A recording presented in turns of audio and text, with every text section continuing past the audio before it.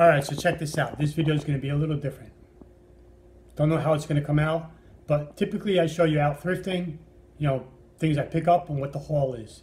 And then you see when it sells, but you never see the process in between. Now, everybody eventually gets their stuff on eBay, but the processes are different. So if you're a new seller and you're looking for, ways to learn how to do something, pick up bits and pieces from everybody and create your own style. Mine works for me, and because of the way I do things, I never have a death pile. So let me just show you what goes on. Today's Monday, and I'm staying home. I went sourcing Thursday, Friday, Saturday. That's typically how my weeks go. I'll source for 3 days, and then Monday and into Tuesday are my photography and just documenting days. So I'm just going to show you what I do when I stay home.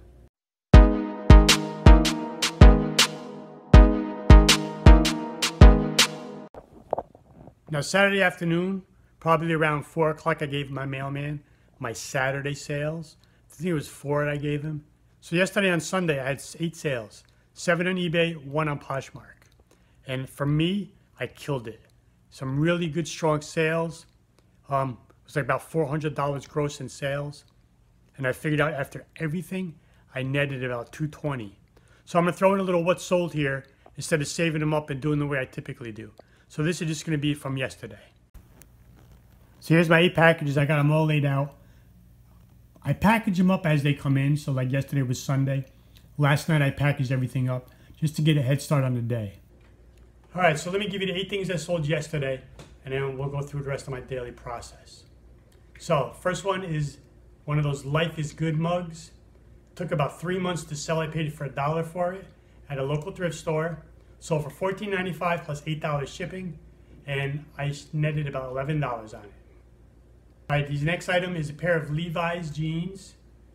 I got them at the local thrift when they were doing their Thanksgiving $1 sale, and paid $1 for them. Sold for $18.95 plus $7 shipping, padded flat rate envelope, and I net $14 on it. Now you probably saw these because this video just came out a couple days ago or last week, because I only picked them up at Thanksgiving. And you probably thought, Steve, what the hell are you buying a purple jeans for? They sold in a week because it's different. How many regular Levi jeans are online? Probably a couple of thousand listings. How many purple ones? I believe there was only a handful when I put it on.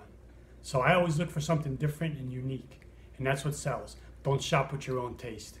All right, here's 2 pairs of Columbia men's shorts. Got them at the same $1 sale. They seemed to be brand new, but there was no tags. They had that nice stiff feeling. Didn't look like they were ever washed. Just looked really brand new. Paid $2 for the 2 pair. Sold for $28.75 with free shipping. It was first class, so it was only like $4 or $5. And I netted $17 on them. All right, I only picked these up on Saturday. This is a box of Canon printer ink.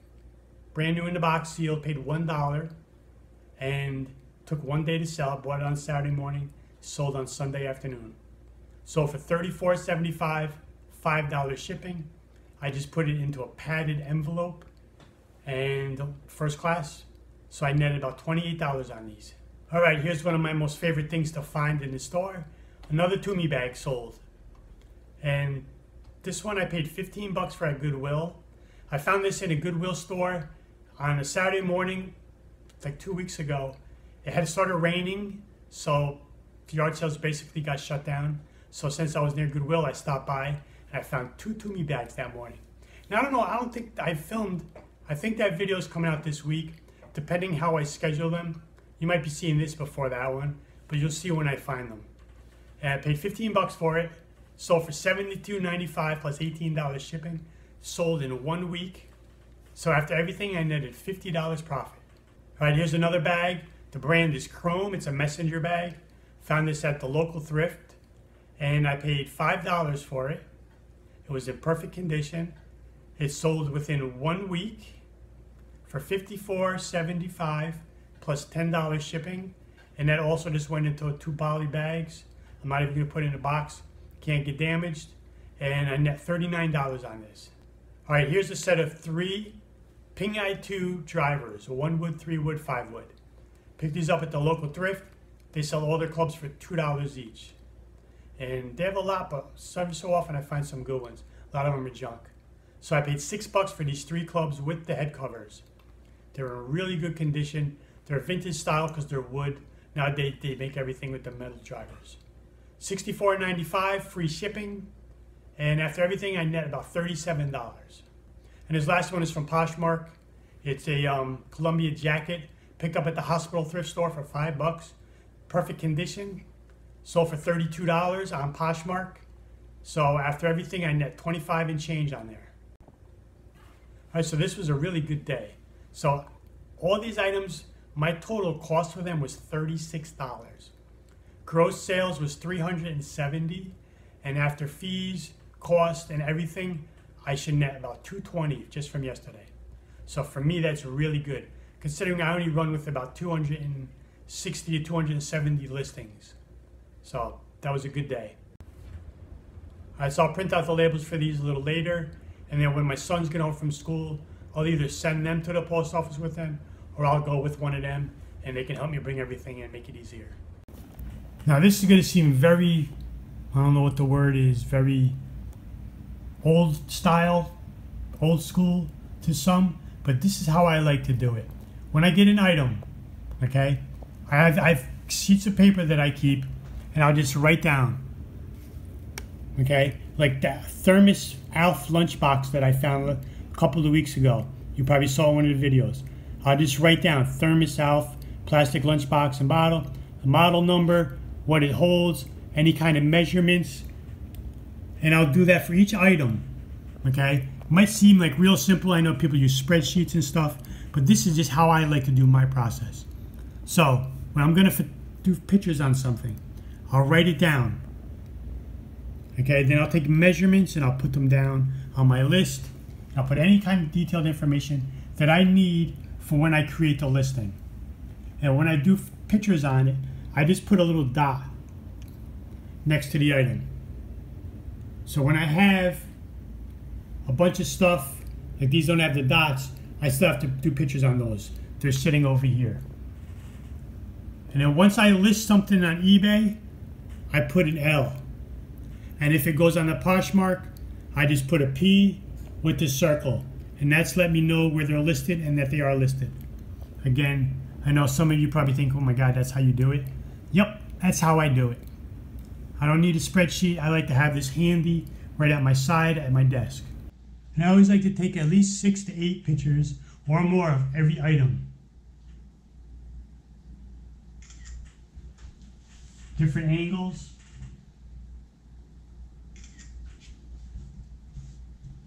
Front, back, side, side, top, bottom.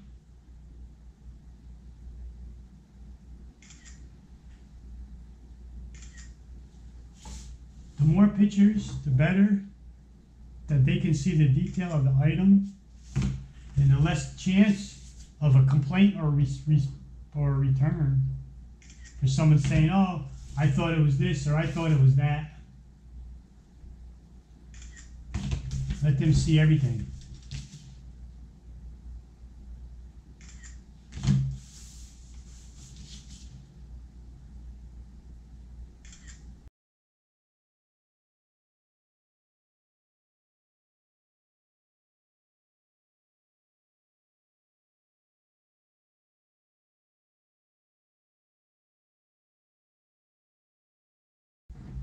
So now once I'm done taking all my pictures, and I just use my iPhone, I then dump them all into my computer.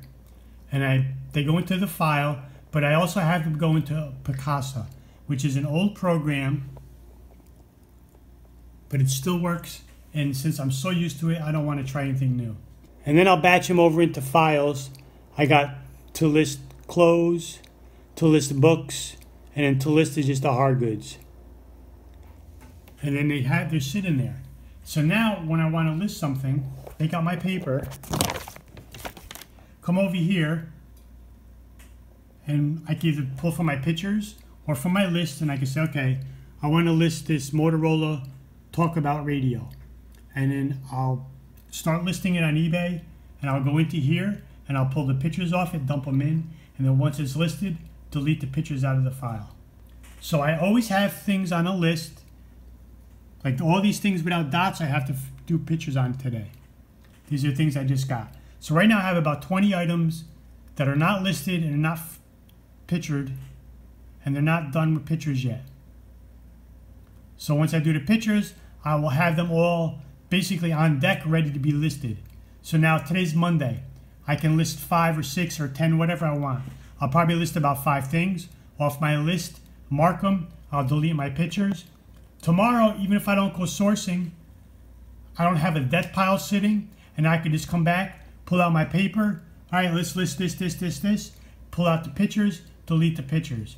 So there's always pictures of things ready to be listed, and there's always a list of things ready to be listed. It's just that's the way I like to do it. It's very organized, and I don't have a pile. So that was a good little find. I got 11 magazines altogether. So they should sell no problem. I wish there was darts in all of them. That would be even better, because I would separate all the darts and sell them as a bundle. But these will all sell, because who doesn't need extra magazines, you know? Just like with my guns, when I go to the range, I have extra magazines, because you don't want to constantly have to reload.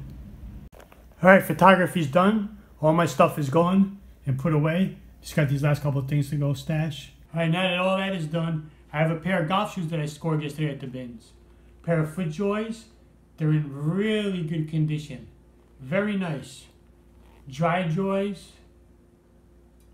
Size 11 for men. But the bottom has a lot of, I don't know if you can see it. It's all grass stuck in the cleats. So I'm going to take it outside with a toothbrush, clean it off. All right, so I'm going to clean these shoes off outside, get all the grass off them, then I'll wipe them down, and they'll look good as new. It's December 2nd, and it's 81 degrees. But it's a nice breeze, but it's like non-stop today, so it doesn't make you feel so hot. While I'm cleaning these, I can catch some vitamin D. You can see with the brightness, all grass stuck in them. So all that'll come up nice, and these will look really good. All right, the bottoms are nice and clean. All the grass came off. I gotta say, the condition of the cleats don't match the rest of the shoe.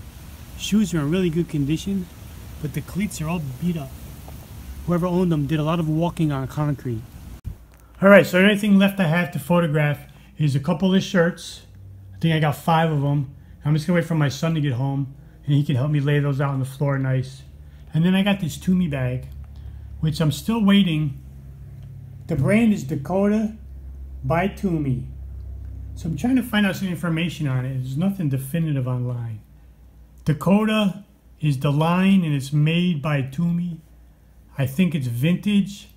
I contacted Toomey, and I'm waiting to hear back from them, because I want to know exactly what kind of line it is.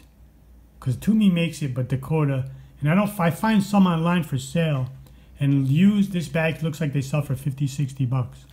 But I want to know for myself, you know, is it vintage? Is it still made? Is that something that Toomey discontinued? You know, get some information on it. All right, so I got 7 to print out. $341 in sales. And then the Poshmark was another $30. So let me do all these labels. And then last night, when I packaged everything up, I wrote down each item and then the dimensions and the weights. So I can enter them all in and then just pop them all out, one bulk print.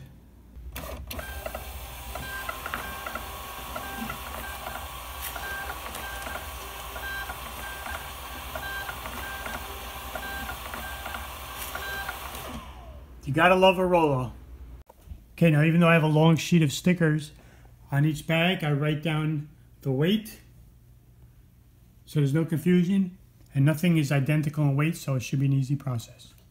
All right, so now I'm gonna go down my list, and I'm gonna, since I'm already in eBay to print the labels, those are all done. I'm gonna go down the list, and I'm gonna start listing all these Nerf dart magazines. Okay, boys, thank you very much. Good job. Saving me trip home. Yeah, if they're gonna scan them in, you can get a receipt. If there's a long line, then just leave them on the counter where, you know, the people put them. And don't worry about it. Thank you. Goodbye. Saving me a trip. All right, my packages are going. Pretty much everything is photographed and put away. except for a few shirts I'll do when they get back. And then tomorrow's Tuesday. Maybe I'll just do like a bins run in the morning, come home, probably edit this video, get it scheduled to come out sometime this week. And then the rest of the week I can start sourcing again and then just repeat the process. But I have no pile sitting around. So I hope this translated into the video of how my day goes when I stay home, and you see a little bit more than just the thrift and the sale. So thanks for watching. Hopefully this turned out okay, and I'll see you later. Bye.